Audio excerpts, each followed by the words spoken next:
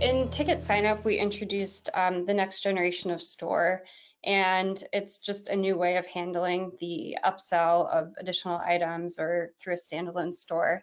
And one of the powerful features that we rolled out for this TicketSignup store, the next generation store, is the concept of a warehouse where you can have inventory management across all of your ticket events.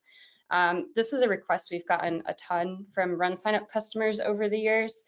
So being able to share that inventory across race A, B, C, and D, and keep that in sync in real time.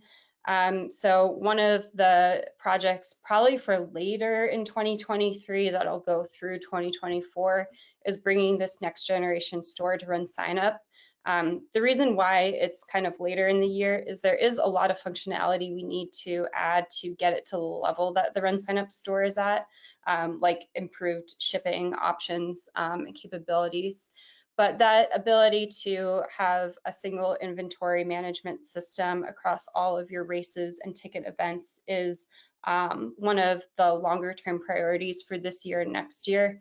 And even on a simple scale, I mean, the way that we wrote the system originally was we created a store, and then we realized customers needed a lot of detailed add-on capability. And so today you have to have separate store items from add-on products in our platform. Don't tell anybody, it's one of the weaknesses of our platform. But basically you're going to have that merged together, and then it's going to be a modern store. So multiple variants means that I'll be able to have blue and red shirts, and I could pick blue, and then I'd have small, medium, and large options there. So it's pretty nice upgrade. Yeah, so we'll continue to see incremental improvements that get released into TicketSignup over the next year, and then at some point during the year, the second half, we'll start this major project similar to what we're doing with like websites and email, and bringing all of that to races with the store items.